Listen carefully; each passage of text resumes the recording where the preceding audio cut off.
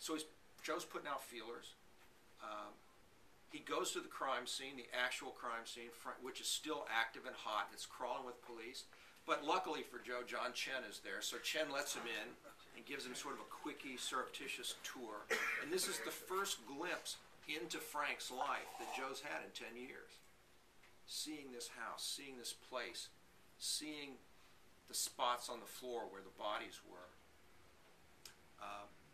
Joe continues his search, but late that night, when the crime scene is now closed, it's still active, so it's closed off, but all the police, everyone's gone home, Joe goes back because he wants to get a glimpse of Frank's life, and he wants to see what he's missed for these past 10 years. I'm going to read you 2 brief excerpts from what happens within Frank's house that night.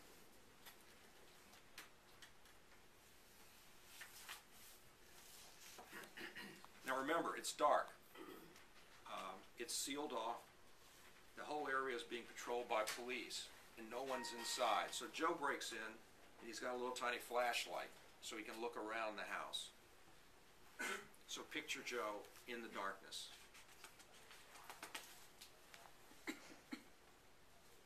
The heart-shaped stain where Cindy Meyer and her younger son died was a darker smudge on the dark floor, one murky red over another. Pike studied it for a moment, but Pike wasn't looking for clues. He was looking for Frank. Pike circled the family room, the dining room, and the kitchen, moving as silent as smoke. He noted the furniture, toys, and magazines as if each was a page in the book of the family's life, helping to build their story. A hall led to the master bedroom, which was large and spacious. Photographs of the kids and Frank and Cindy dotted the walls like memories captured in time. An antique desk set opposite a king-size bed with a padded headboard.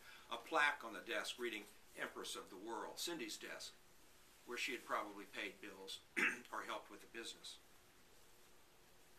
Pike played his flashlight over Cindy's desk and saw more snapshots. Frank and the kids, an older couple who might have been Cindy's parents. And then Pike found the picture he was looking for.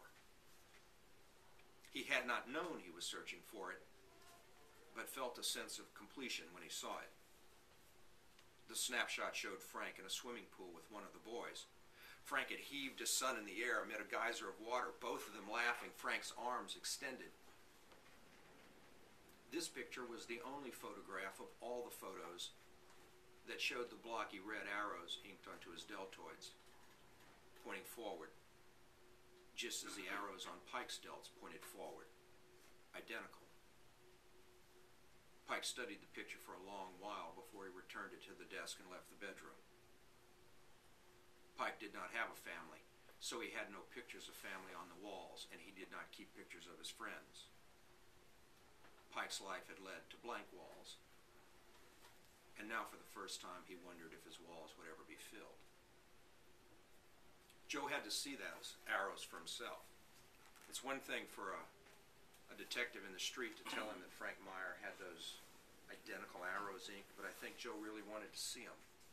He wanted to see if they were identical, if they were exactly like his.